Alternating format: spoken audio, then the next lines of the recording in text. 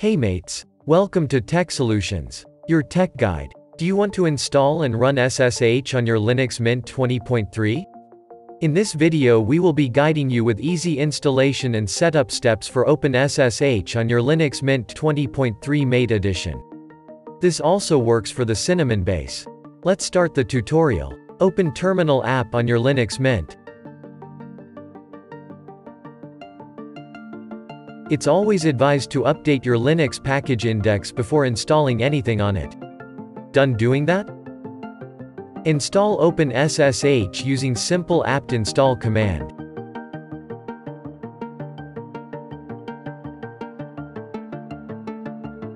This may take a while. Please have patience during this.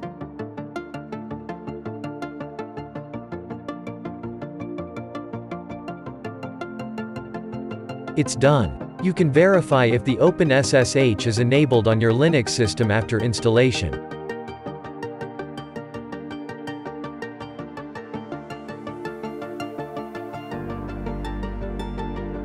It's enabled. You can also check the OpenSSH service status as shown.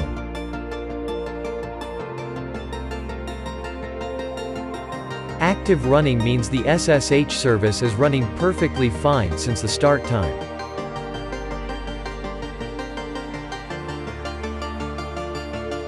To be able to use SSH remotely, you must allow it through your Linux Mint firewall. Once you will enter this command, you must be seeing rules updated as output, which is a norm of correctly done. You can check the firewall running status as shown.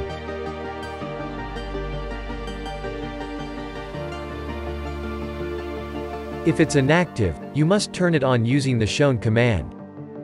Once you will enter the designated command, you must have got the firewall as active and enabled at system startup as an output.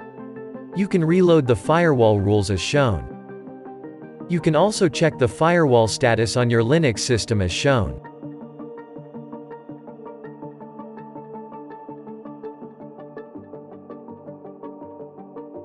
Let's try connecting to SSH using PuTTY on Windows.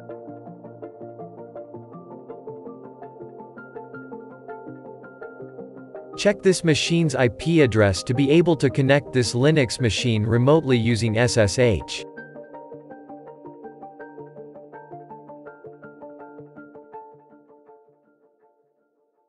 Open PuTTY on another PC. Enter your Linux Mint machine IP address on it.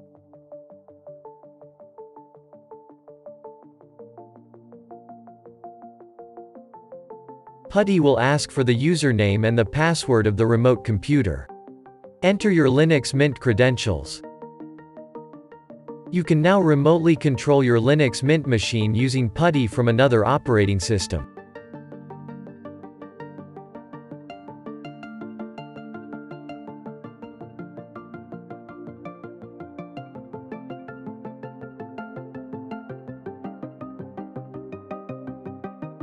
You must be seeing the remotely created folders using SSH on your Linux Mint.